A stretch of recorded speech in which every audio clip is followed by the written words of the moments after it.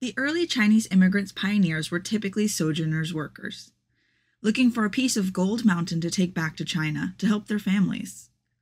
Many faced conditions of racism, exclusion, and economic exploitation, even as they helped transform America by building railroads, establishing fisheries, harvesting crops, and producing in factories. Our place today in this society rests, in part, on their legacy. It is in memory of their unrecognized struggles and profound contributions that we offer the Sojourner Award. Mr. Klysler Yen has recorded a statement in Cantonese for us tonight. His daughter has provided us with a translation for this event as well. Here to welcome our awardee, Klysler Yen, please welcome his daughter Chris Yen, her husband Hubert Young, and his nephew Alan Yu.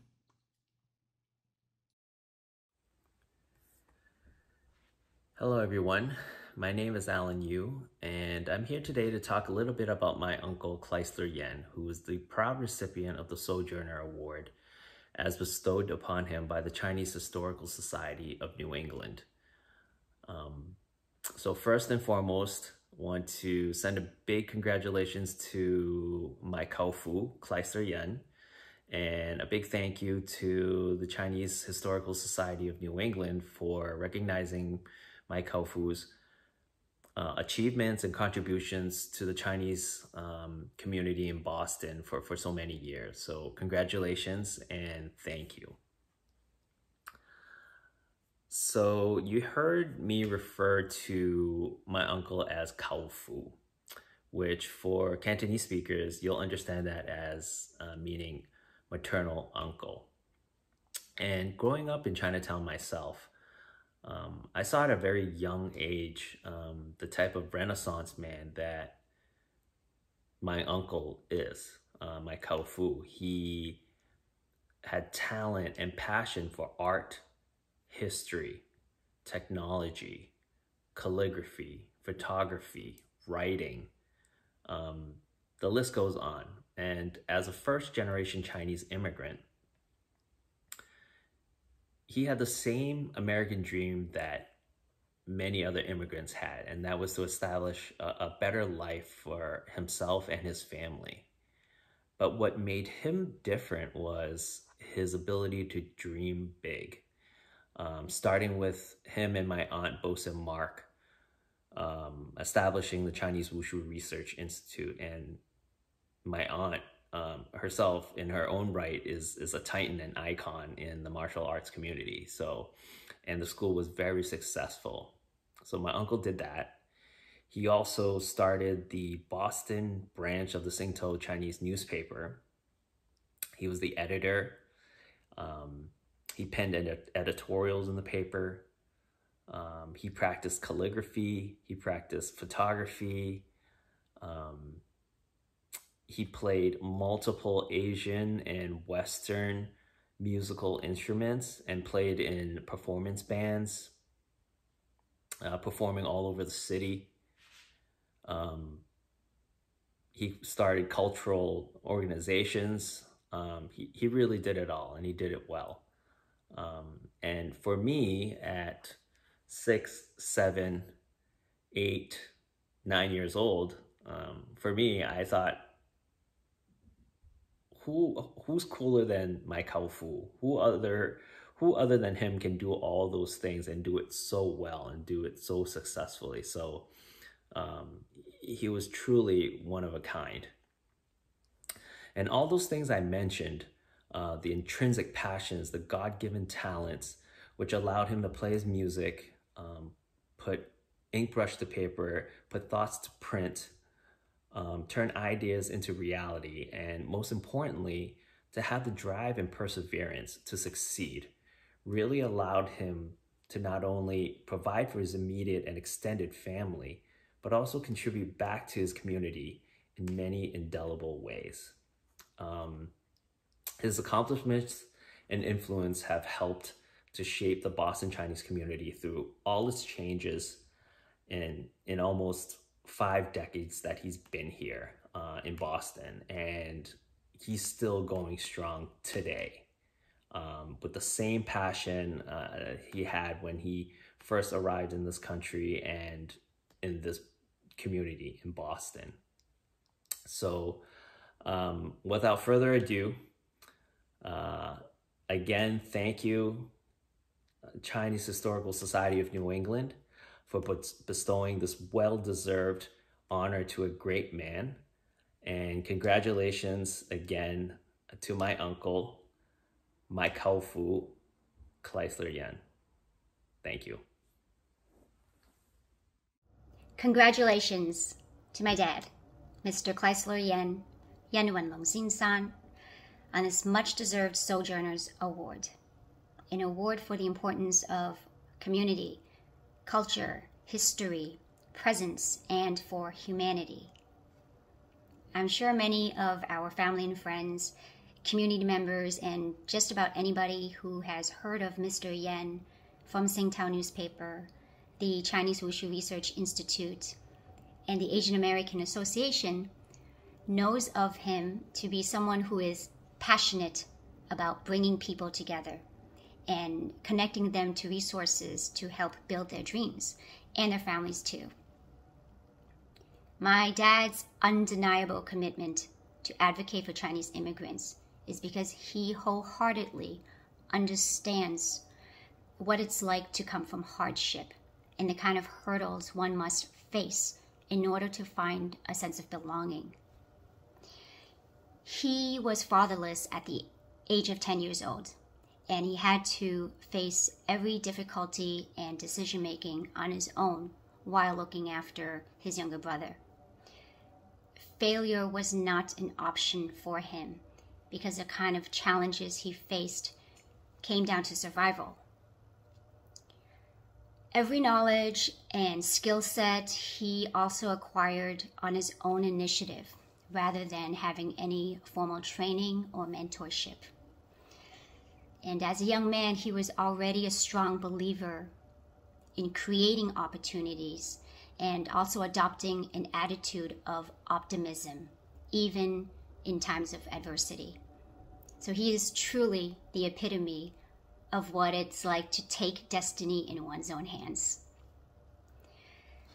There is nobody that I know who is more resilient, resourceful, courageous, persistent, wise, generous, kind, and stubborn. My family and I am very proud of everything that he's achieved, and I am especially honored to be able to call him as my dad. Thank you to the Chinese Historical Society of New England and its supporters for recognizing the Sojourners and for creating this special event. Hello， 大家好，我係 Hubert Young 楊子成。我好高興同好驕傲得知道我外父殷雲龍先生得到紐英倫華人歷史學會頒贈俾佢今年度嘅遊子獎。我相信大家對殷先生都唔會覺得陌生㗎啦。佢喺 Boston 40幾年無私嘅貢獻真係無可厚非，數不勝數。由佢喺70年代創辦嘅中國武術研究所，到佢開辦《星島日報》Boston 分版，到最近領頭組織亞美聯誼會，不但止幫助到好多華人喺美國社會立足同融合，亦都提升咗華人喺美國社會嘅地位，令到華人受到肯定同尊重。阿爸，恭喜晒你收到呢個獎項！我知道你獎項咧對你嚟講係唔重要嘅，不過你咁多年嘅貢獻，呢個獎你係應得嘅，恭喜恭喜！ New England 華人歷史協會俾我本年度遊子獎，因為疫情關係，年會頒獎破天荒喺網路上舉行。並且通過網上視頻訪問我，問我要講些乜嘢。首先我好感恩美國社會俾我嘅自由發展機會同埋法治嘅環境。感恩朋友俾我嘅關懷，感恩喺各嘅社團共事佢嘅支持同埋幫助，亦感恩華人歷史協會俾我嘅榮譽。我同太太1975年帶着11歲嘅仔同埋1歲嘅女移民到美國波士頓，只要個人事業。1976年創辦中國武術研究所，我係負責行政同埋出版，太太麥寶嬋負責教學。1980年應聘開辦《星島日報》波士頓分版，一直負責至到今日。業餘，我喺1992年創辦咗演藝沙龍，1994年共同創辦中華書法會，2010年係領頭創辦亞美聯誼會，負責亞美藝術團同埋主編亞美報。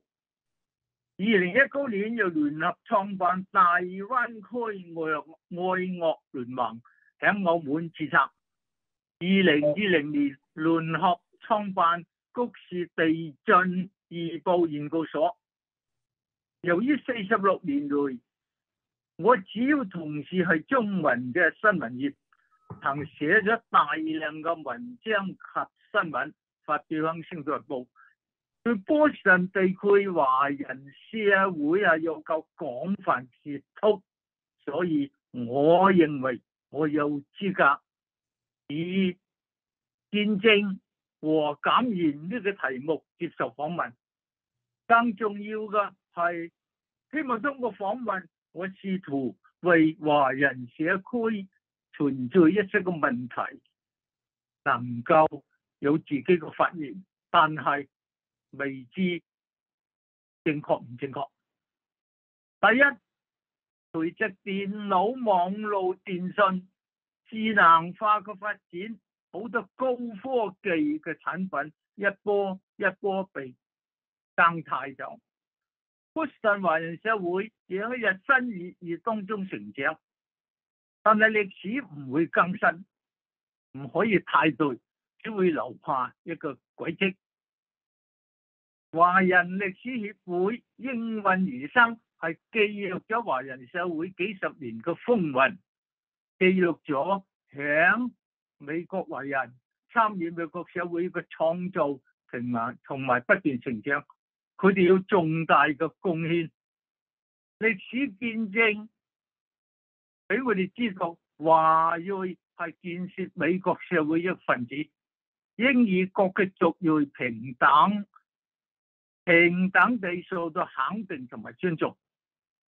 第二，46年來，我目睹華人社會新移民日增，職業同較為單一集中嘅餐飲業走向多元化，人口結構亦以廣東人為主，亦慢慢改變。流行嘅中文語言同台山話、廣東話到現在嘅普通話混合體。第三，華人社會最大嘅變化莫過於幾個社團，現在我冇點名。40多年前，呢幾個社團幾乎一無所有，從非船民同土庫起步，到今日成為物業嘅大業主。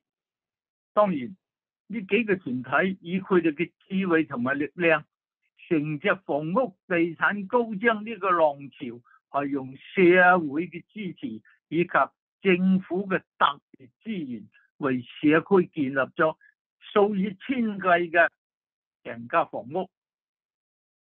當然，佢哋又有其他嘅服務，功德不少。但幾個社團都係不牟利機構，其共同嘅特點都係發展房屋、發展房地產，而變成咗大業主，貢獻咗呢個社區，亦成就咗佢哋自己。現在呢啲嘅大社團最重要嘅工作就係訴訟，佢哋3兩個人可以擁有幾千尺嘅辦公室，好成功。第4點，當然華人社會低收入嘅廉價房屋係好少。大抵我知道當時只有中華公所名義下邊擁有嘅大同村，實質上邊係用政府720萬嘅貸款興建。當時申請呢個廉租屋係好容易，等候排期亦都時間唔長。現在幾個房屋大坑業主啊，係一個不牟利機構，建咗數以千計嘅低收入廉價房屋，反而申請入住更難，等候排期更加長。用呢種嘅推算，以後有機會建更多嘅房屋，會不會等候入住排期又會更加長呢？第5，當然新移民增加咯，建造低廉嘅房屋遠遠趕不上需求。不過可唔可以反思一下？A，如果咁樣嘅增建房屋能夠有一天滿足所最低收入房屋嘅所需嘛？華人社會偏重於建低廉嘅低收入房屋，能夠解決社區問題嗎？假定如果移民都有好嘅工作，有好嘅收入，美國咁大，係處處可以買屋，處處可以係吾家，係我哋自己嘅屋企嘅。B， 其實華人社會仲有好多嘅社會細胞，亦好需要地方，例如 office 啊、活動場所，呢啲社會細胞係構成整個社會嘅重要元件。呢種元件咧健康啦，社會就會健康。好多社團細胞元件亦係不牟利機構，可惜呢啲社團冇任何機會，好似等低收入家庭等廉租屋一樣，等到佢哋所需要嘅地方。呢啲擁有數以千計嘅出租單位，有大量活動空間嘅大業主相比，佢哋真係貧無立錐之地。我舉個例，例如紐西蘭華人歷史協會幾十年過去咗啦，只有100幾尺左右嘅辦公室，半個職員一個全職都未有。華人大量嘅歷史資料冇地存放。又例如一個有80幾年歷史嘅音樂戲曲團體，係中國華人好重要一個呢個精神機構嘅地方，佢哋一樣係不牟利機構。今日80幾年過去，只能夠租咗一個土庫，約莫300尺，經常20-30人擠喺呢個空間裏邊。又例如亞美聯誼會11年嚟服務同埋成長整個社區，係有目共睹。亞美聯誼會可以喺 Boston Common 辦一整日嘅成3萬人參與嘅活動，並獲得咗省府市府認同同埋肯定，並且法定每年9月份第2嘅星期六叫做亞美節。幾年前曾經獲得政府方面答應喺中華貿易大樓俾一個好細嘅辦公室佢哋，不過後來又被否咗冇咗。聽見講係冇些政治因素，更有好多個老嘅社團，幾十年嚟基本上邊冇變，佢哋生存嘅空間、生活嘅空間非常之狹窄，只能夠靠打麻雀、抽水，勉強維持佢哋嘅租金以及開支。即係第三點，政府作為資源供應一方，係應該檢討房屋政策啦。幾十年嚟，點解呢啲資源都集中幾個大業主社團，而忽略咗更多弱勢而且同係不牟利嘅機構呢？資源係嚴重嘅單向傾斜響低收入嘅房屋，響一個多元社會當中係唔平衡、係唔平等嘅。一個不平衡、不平等嘅社會，點樣可以和諧呢？第六點，我提出呢個憲政和減員以及上邊呢個問題，係當作一個新聞工作者嘅良知，一個觀察咗華人社會幾十年嘅美國公民嘅見證同埋感言。當然我嘅意見唔係一定正確，但係我歡迎任何人同我討論，可以指正。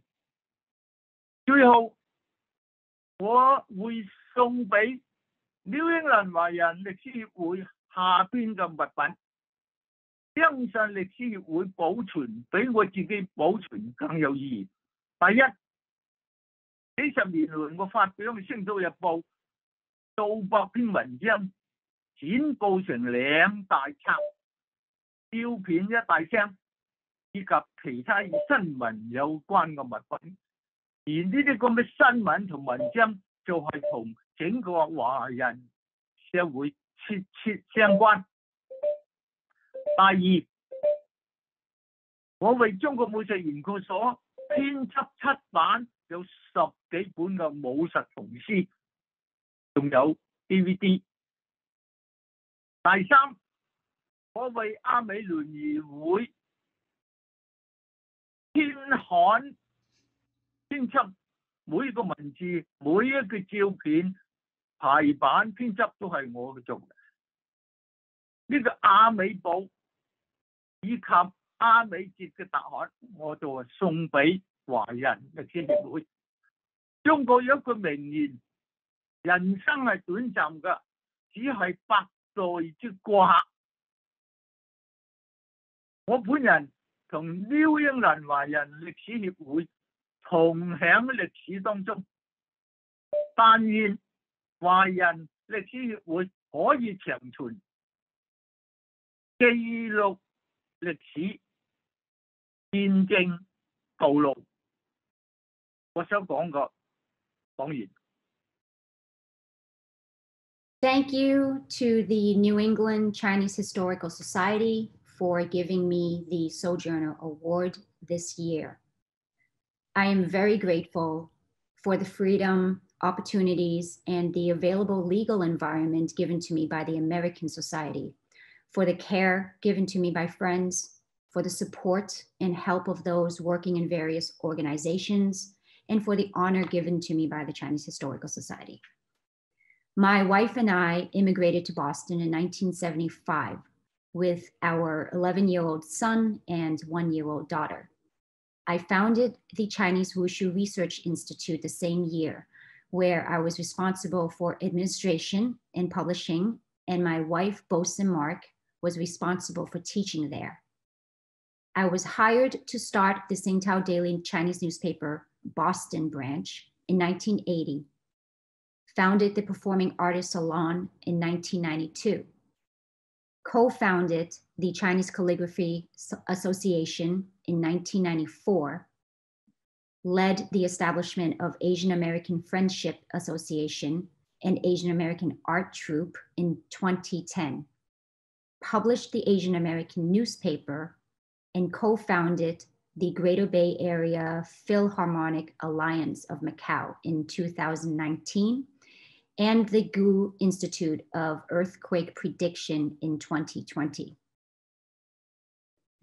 During my 46 years of Chinese journalism in America, I have written numerous editorial articles published in the Tsingtao Daily and have extensive involvement with the Chinese community in Boston. So please allow me to shed some light on current community concerns that I think are important. With the development of computers, networks, telecommunications, and intelligence, many high-tech products have been replaced one after another. The Chinese society in Boston is also growing with each passing day. But history cannot be updated or replaced, can only leave behind tracks. For decades, the Chinese Historical Society has recorded stories of Chinese Americans and their participation in the creation and growth within American society.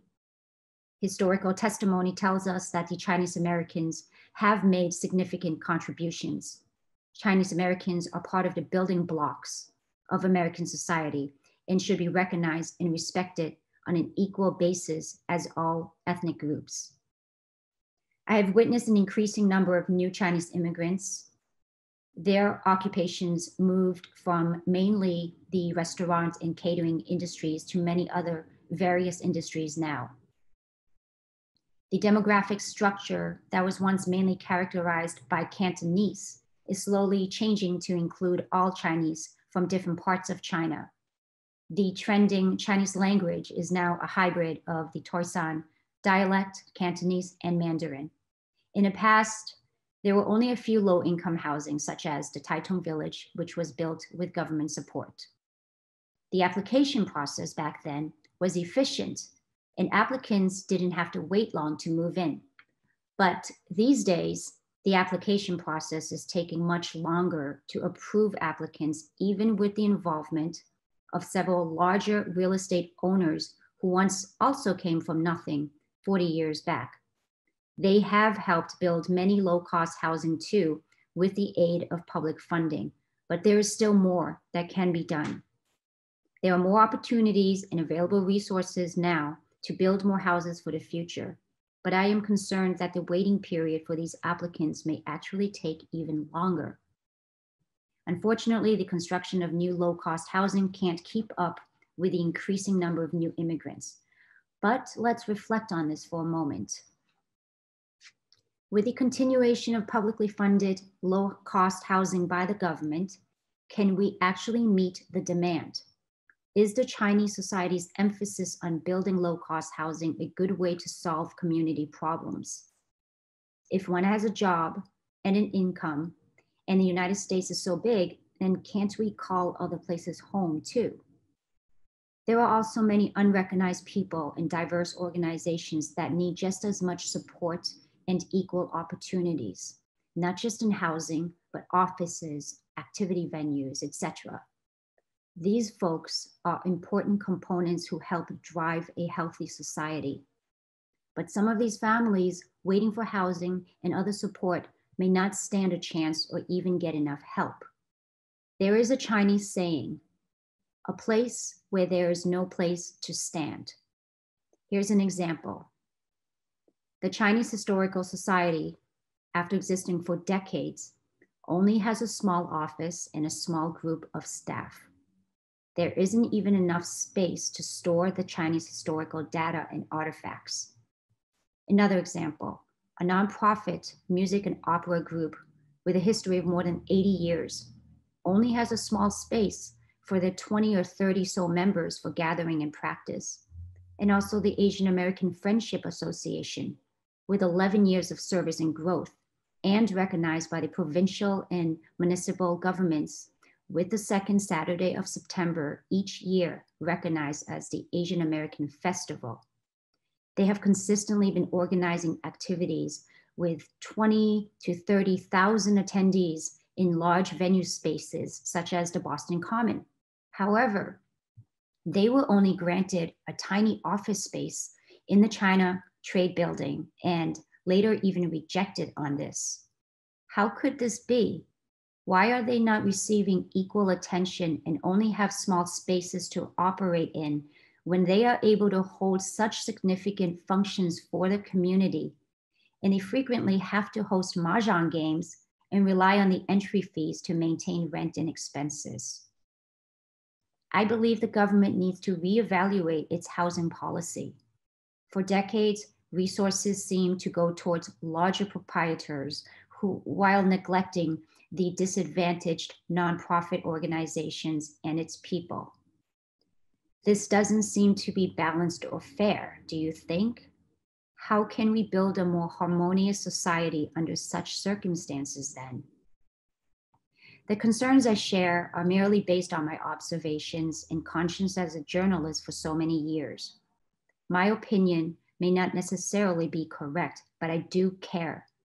And I do welcome your thoughts and to have further discussion on these topics, because my goal here, which I'm sure many of you also share, is to help improve our communities and create better and equal opportunities for everybody. Finally, I will give the following items to the Chinese Historical Society. I believe that the Historical Society's preservation is more meaningful than my own. Hundreds of articles published in Tsingtao Daily for several decades in 2 volumes, a box of photos and other news-related items. Also, more than 10 Wushu books and DVDs edited and published by the Chinese Wushu Research Institute, and several special editions of the Asian American newspaper published by the Asian American Friendship Association for the Asian American Festival. There is a famous Chinese saying, "Life is a passerby for 100 generations." I am honored to be a part of history making together with the Chinese Historical Society. I wish the chairman of the society a long and healthy life and continue to be the witness and recorder of our histories. Thank you.